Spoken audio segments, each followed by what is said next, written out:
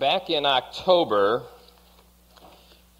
when my uncle had to go into the hospital, we, as a family working with my aunt, tried constantly to meet with the doctors.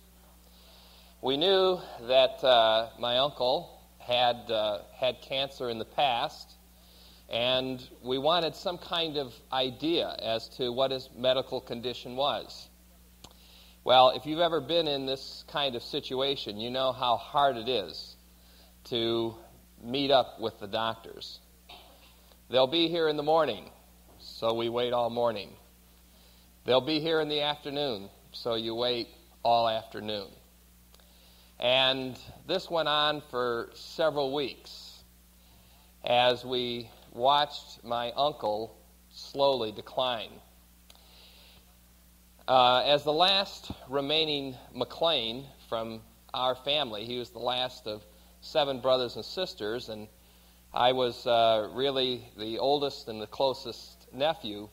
I wanted to be there to try to provide for him an accurate understanding from the doctors of his medical condition, because very often when they came in, he wasn't cognizant of what was going on. I remember when we finally had the opportunity to meet with the doctors, and the news was not good. My uncle not only had cancer, but it was inoperable and it wasn't curable. And I had the responsibility of going in and telling him about that. I remember praying with my aunt before we went in to share with him. It was a very, very difficult message to bring. To be able to say to my uncle, Uncle Peter, it's inoperable, it's incurable, and you only have a few weeks to live. But that was the information. That was the knowledge that he needed so that he could prepare for the remaining days that he had. That was not a very pleasant experience, but it was a message that had to be delivered. In a similar way, today we have reached a message in Hebrews chapter 10, and it's not a particularly pleasant message. There's some bad news in this particular section of Hebrews chapter 10. And so I must give the bad news that willful, defiant sin against God is going to incur an eternal judgment. But what is better today is that not only do I have to deliver the bad news, but I have good news to deliver too. And the good news is that sin is not terminal. But Jesus Christ has died for us, has paid for that sin, that although sin will take our life physically, it will never take our life spiritually, and that there is great hope in Jesus Christ. So open up your Bibles with me, if you will, to Hebrews chapter 10, and beginning at verse 26. Hebrews chapter 10, beginning at verse 26, opens up with a very somber message. It says, if we deliberately keep on sinning after we have received the knowledge of the truth, no sacrifice for sins is left, but only a fearful expectation of judgment and a raging fire that will consume the enemies of God. You can see what I'm saying when I state that this message begins with bad news. It is not a pleasant message. And yet it's an important message because it is a part of God's Word. And the question that we must ask ourselves in Hebrews chapter 10, particularly verses 26 through 31, is who is this man that the writer of Hebrews is talking about? Is this person a believer or a non-believer? Is he talking about Christians here or non-Christians when he talks about this willful and defiant sin? Well, if the person is a believer, then the question is this a temporal judgment or an eternal judgment?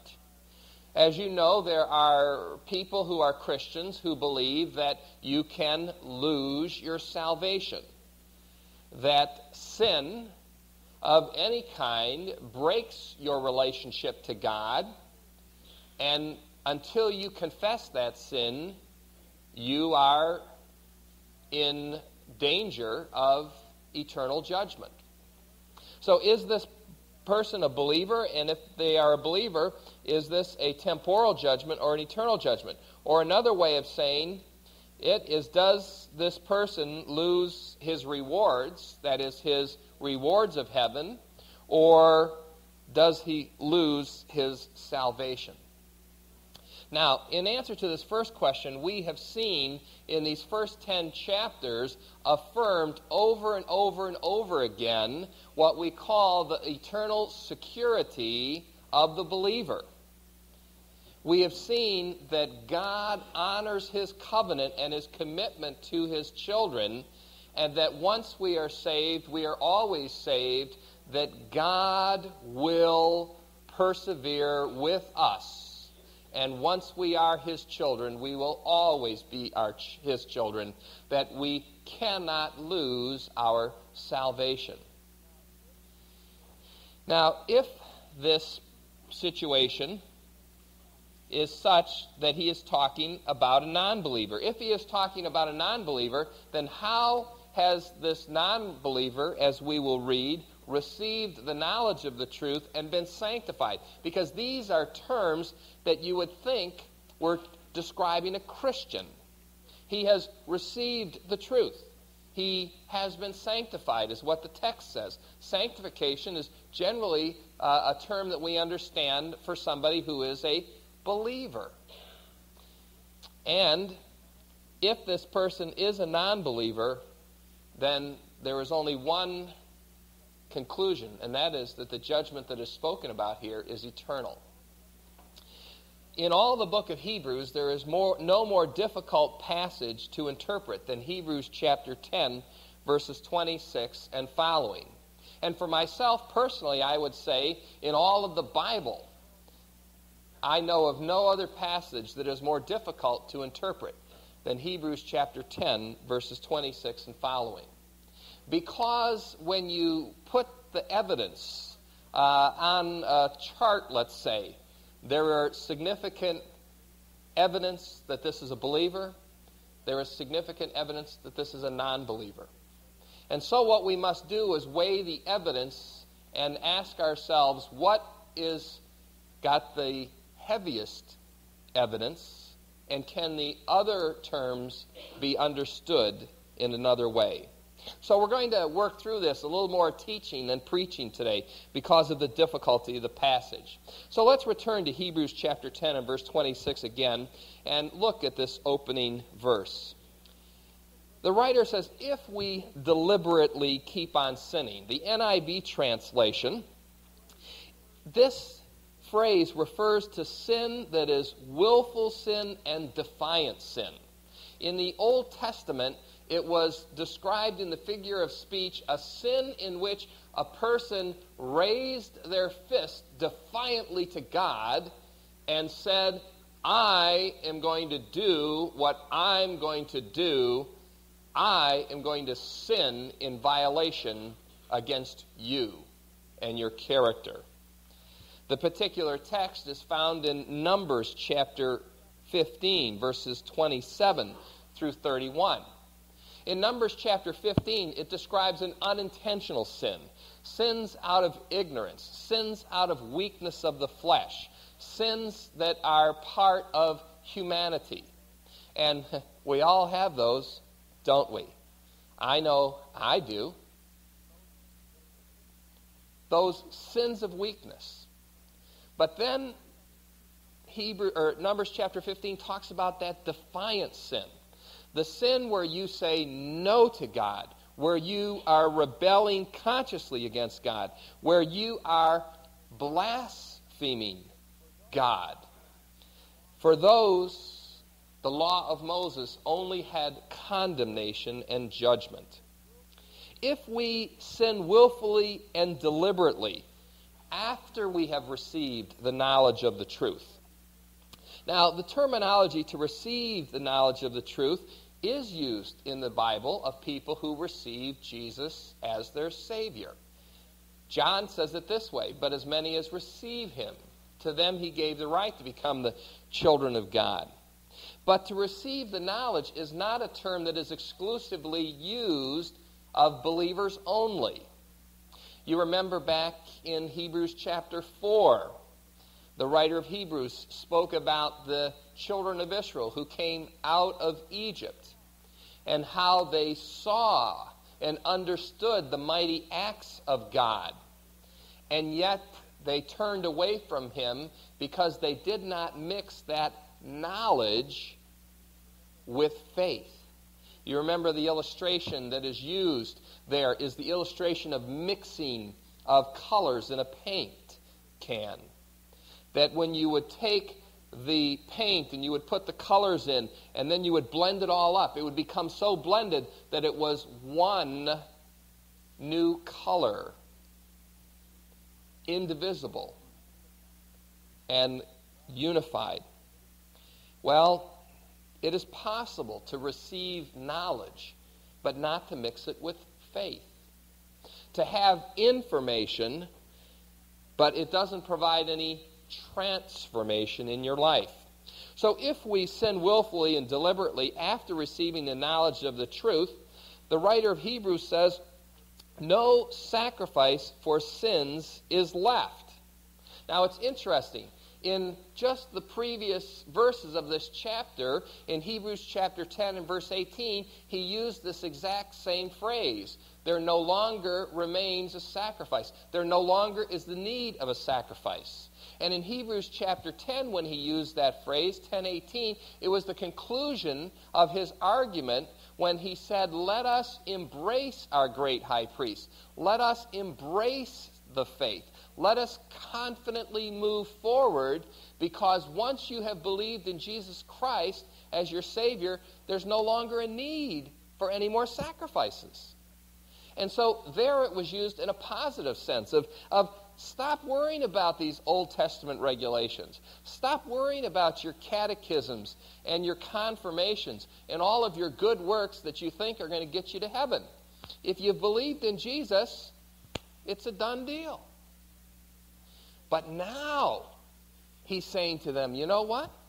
If you defiantly shake your fist in the face of God and you reject him, there's no longer a sacrifice. Because Jesus is the only sacrifice. And if you reject that sacrifice, there is nothing that you can do to bring yourself into the favor or merit of God. Yes, if we reject this sacrifice, there is only a fearful expectation of judgment and of a raging fire that will consume the enemies of God. The term for enemies of God is one which means to oppose God, to be contrary and hostile to him, to be an adversary or an opponent. Now, all of that terminology to me does not describe a believer in Jesus Christ. There are times when we get angry with God, when we're disappointed, when we're frustrated, when things happen to us and we blame God rather than ourselves or others, and we can get into a state of bitterness and disappointment. But that's not the characteristic of our entire life. that often comes out of a pain of disappointment because somebody who you believe loves you did not take care of you. And there is still the essence of a relationship there. In Hebrews chapter 10, verse 28, the writer is going to give us an illustration going back to the Old Testament law. He says, anyone who rejected the law of Moses died without mercy on the testimony of 2 or 3 witnesses. Now this is found in Deuteronomy chapter 17, verses 2 through 7. According to the Old Testament law and the laws of Moses, the laws that the people covenanted together with, when people committed defiant, willful sins against God and against the community on the basis of 2 or 3 witnesses, capital punishment was administered. Now, it's interesting, we look at that and we say, boy, that's barbaric and that's awful and that's terrible.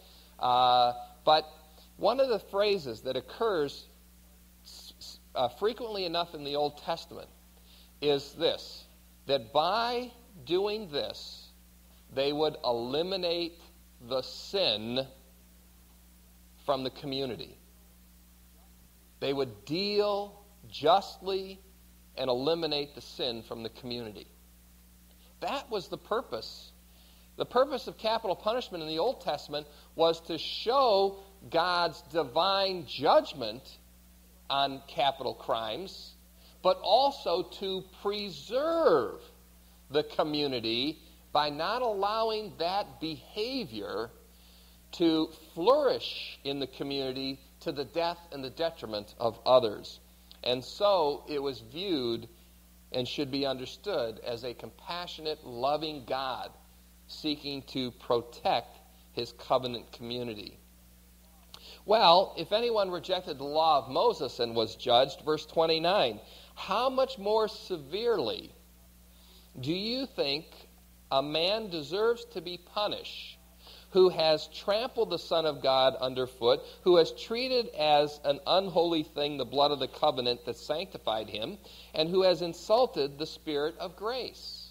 Now, these 3 actions describe that high-handed, defiant fist in the face of God. Who is this willful, sinful, defiant person? Well, first of all, it's a person who looks at Jesus Christ and says, he is not the Son of God, and who tramples the Son of God underfoot. Now, the terminology for trampling somebody under your foot was a sense of disgust, of rejection, of even hostility towards another. This defiant person wants to trample underfoot Jesus Christ. And it acknowledges him as what here? Son of God. This person is denying the deity of Jesus Christ. He's denying that Jesus Christ is God. And anybody who denies that Jesus Christ is God cannot be saved. Romans 10:10 and 9 says that we must confess with our mouth that Jesus is what? Lord. And Lord there is used from the book of Isaiah, which acknowledged that the coming Messiah would be Yahweh himself. And so there is a trampling underfoot the Son of God, a denial, a disgrace, a rejection of his deity. Secondly, it says, who is treated as an unholy thing, the blood of the covenant that sanctified him. The second thing that this defiant person does is they look at the death of Jesus Christ and they say, well, he was just another man. See, to treat as unholy is a term which means to treat as common, as everyday. What they're saying is, there was nothing special about the death of Jesus Christ. He was just a martyr. He got caught up in a movement and died. Oh, good man, heroic man, sincere man, but just a man. And there's nothing special about his death. Well, the writer of Hebrews has told us quite differently. In chapter 10, he has said that Jesus Christ has died once for all. Paul says the just for the unjust, that we might become the righteousness of God in him. A person who looks at the death of Jesus Christ and says, he was just another man, is a person who is rejecting not only the deity of Christ, but the redemptive salvation that he has given. He who knew no sin became sin for us, that we might become the righteousness of God in him. It is a defiant, sinful thing to say that the blood of Jesus Christ was just common. The third statement that is made here, or I should finish this last statement, the blood of the covenant, and then there's this little phrase, that sanctified him. Now, for those who hold that this passage is describing a believer who is going apostate, who is turning away from the faith, and is going to incur temporal judgment in this life, they will look at this phrase, and this is the strongest phrase to describe a believer, by which he is sanctified. The blood of the covenant by which he is sanctified. Well, isn't sanctification a term that is used for Christians? And my answer is yes. Several times in the book of Hebrews it is talked about the family of God being sanctified. But sanctification is used in the Bible at times of a general sanctification. In other words, a sanctification that applies to people generally when they come under the influence of the community of faith. Open up your Bibles with me.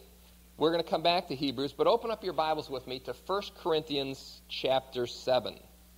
And I'd like to show you a passage where the terminology of sanctification is used, but it does not refer to a person who is saved. 1 Corinthians chapter 7, verse 10. There's a message within this passage that we will get to another day. But in 1 Corinthians 7:10, he says, "To the married I give this command, not I, but the Lord. A wife must not separate from her husband. But if she does, she must remain unmarried or else be reconciled to her husband. And a husband must not divorce his wife. To the rest I say this, I, not the Lord. If any brother has a wife who is not a believer, and she is willing to live with him, he must not divorce her." This is a situation, remember, the gospel is coming to the Gentiles, it's coming to the world. You have two unsaved people. One becomes a believer in Jesus Christ. The non-believer does not like the faith of the believer in Jesus Christ and is looking at rejecting or breaking the marriage because of that. The Scripture says the one who is married and is a believer in Jesus Christ must not divorce the unbeliever. That's the context. And if a woman has a husband who is not a believer, and he is willing to live with her, she must not divorce him. For the unbelieving husband, notice this in verse 14, the unbelieving husband has been sanctified through his wife. The unbelieving wife has been sanctified through her believing husband. Otherwise, your children would be unclean or common, but as it is, they are holy, or the word sanctified. Now, verse 15. You see, you've got unbelieving husband sanctified, unbelieving wife sanctified. You've got children sanctified. Verse 15. "But if the unbeliever leaves, let him do so. A believing man or a believing woman is not bound in such circumstances. God has called us to live in peace. How do you know, wife, whether you will save your husband? Or how do you know, husband, whether you will save your wife?" Do you see what this verse is teaching? It's teaching that there is a sanctifying effect upon the life of a family, upon a relationship, when there is the presence of Christians. But that sanctifying effect does not guarantee or mean that the person is saved and is a Christian. And so there is precedent for understanding this idea of sanctification, that within this community of the Hebrews, that there were people who had received the knowledge of the truth. They had been influenced by the sanctification of the community, but then they have turned a defiant hand against God, and they are denying the Son of God deity of Jesus, and they are denying the redemptive payment of the death of Jesus Christ. And finally, if you'll turn back to Hebrews chapter 10 and verse 19, the third thing that they do is they insult the Spirit of grace. The Spirit of grace being the Holy Spirit. The Holy Spirit who works in our hearts and lives, who convicts us of sin, who when we believe in Jesus Christ causes us to be born again, who puts his seal, the guarantee of our salvation, upon our hearts. And rather than listening to that pulling of the Holy Spirit, rather than yielding to that conviction of the Holy Spirit, and those of us who are believers in Jesus Christ, we know about that conviction, don't we?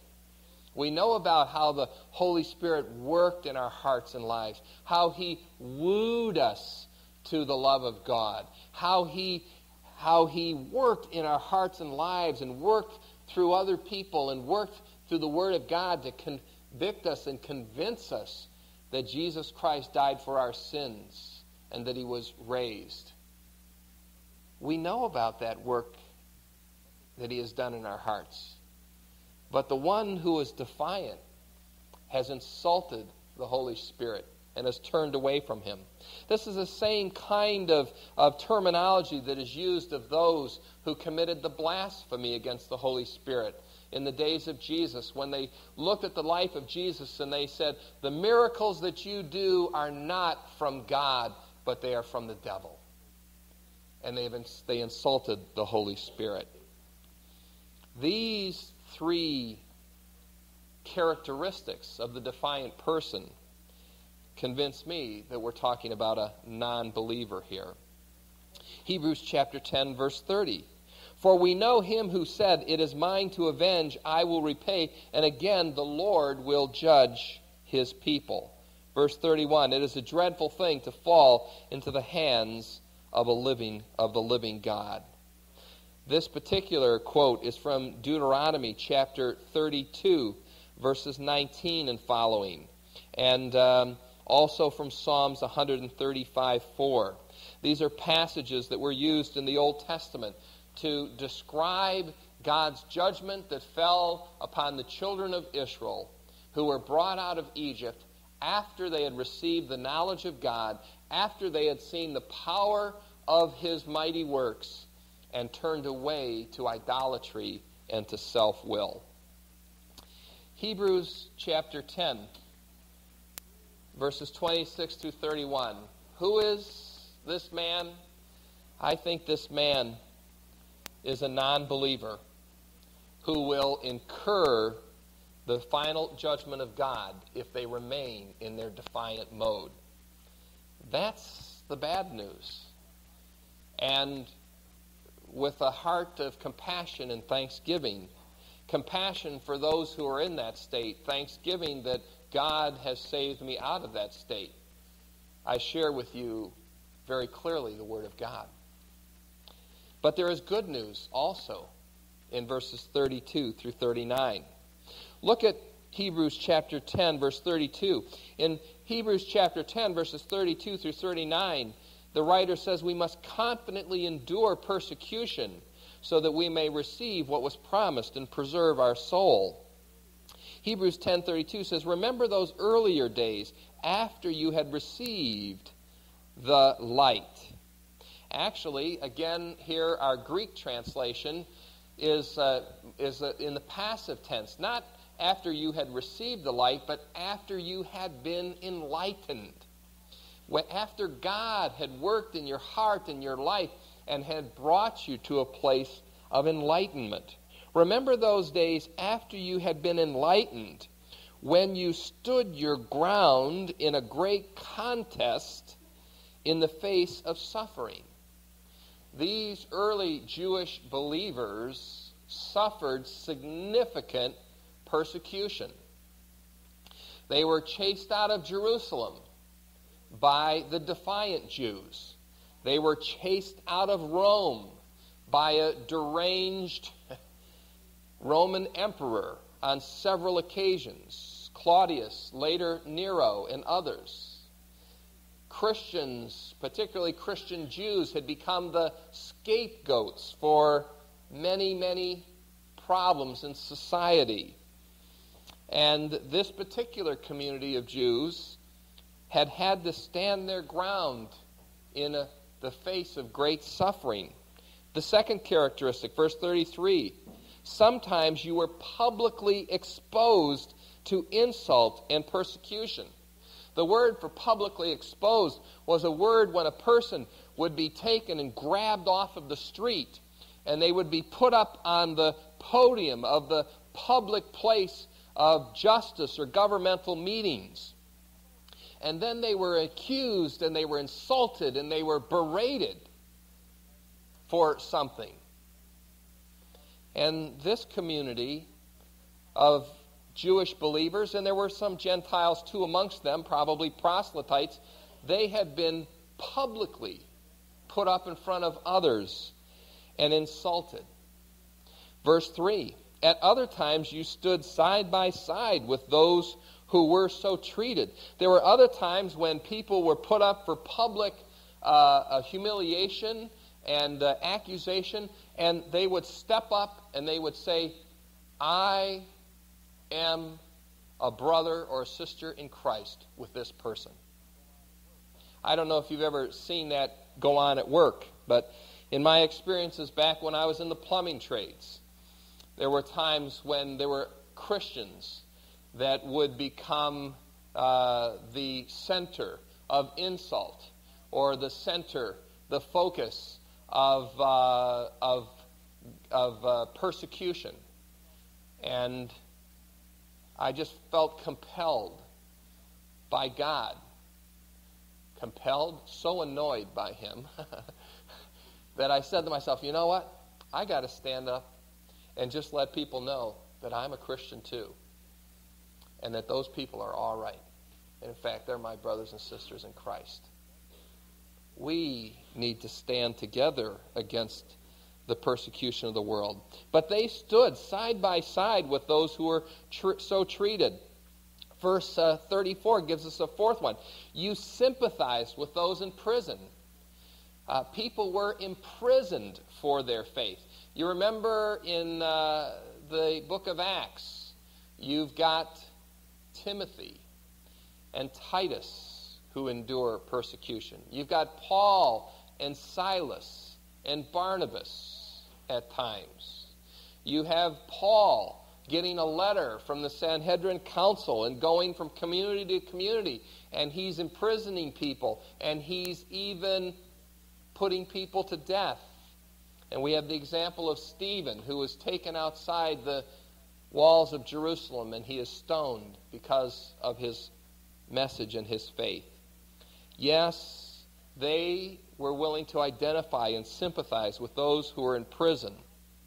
And finally, number 5, they joyfully accepted the confiscation of their property. You remember what Paul says in Philippians chapter 3. He says, I rejoice in the loss of everything, and I count knowing Jesus Christ as my Savior as greater worth than all the things that were lost. The Apostle Paul came from a very wealthy family. He was a very wealthy man, and he had suffered the loss of all things for the cause of Christ. Now, for you and I today, living in Livonia, Canton, Metro Detroit, Michigan, we can be thankful that we don't incur this kind of persecution. Even though we may someday, and if we do, it will be a tremendous blessing of testing our mettle or our commitment, and it will be a preserving and purifying experience. But as we have seen and heard from our missionaries in the last year, and we read about in various mission magazines and even hear reported on the news, that our brothers and sisters in Christ around the world are suffering intense persecution, intense confiscation of their properties, enslavement to communists, to Muslims, and to others. And I think if I were in Asia or Africa or many other parts of the world and I was preaching this message, they would be saying, amen, amen, because this is exactly where they are living. They are incurring this intense persecution and imprisonment and confiscation. But in the days of the writer to the Hebrews, he says, you joyfully accepted the confiscation of your property. Why? What is it that carried them joyfully through this persecution, this imprisonment, this suffering of loss? It's because they knew that they had a better and more lasting possession. Jesus said it this way, blessed are you when men revile you and persecute you and utter all kinds of evil against you falsely on my account. Rejoice and be glad, for your reward is great and is in heaven. Jesus said it this way, a man's life does not consist in the abundance of his possessions. And it is a fatal flaw to think that if you are rich in the goods of this world, that you are rich towards God. The truth of the matter is, our life does not consist in the abundance of things, but in our relationship to the Lord Jesus Christ.